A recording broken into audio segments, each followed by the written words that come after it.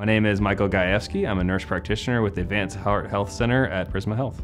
So I was born and raised in Mount Pleasant, down in Charleston, South Carolina. I went to my undergraduate at Francis Marion University in Florence, South Carolina, and I got my master's degree as a acute care adult geriatrical nurse practitioner from University of South Carolina.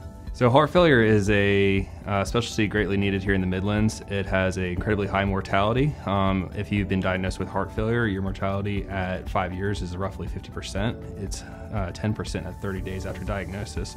It is a very specialized field, and we're very lucky here to have it in the Midlands because it's not found elsewhere. Heart failure essentially is a weakening of your heart pump, and generally this is diagnosed by a cardiologist who will then refer to our center when the disease progression is severe enough to have a specialist. I chose heart failure because it's one of the most specialized branches of cardiology and it has a great need here in the Midlands.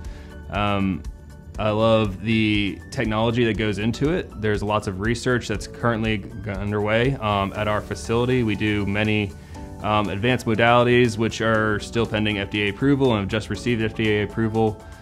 So I really like the fact that we have a chance to make a difference. So patient education is one of the cornerstones of treatment for heart failure because so much of it, what can lead to heart failure, is modifiable. So just spending that time with them, getting their diet, getting their weight control, getting their other comorbidities could really make a difference for them.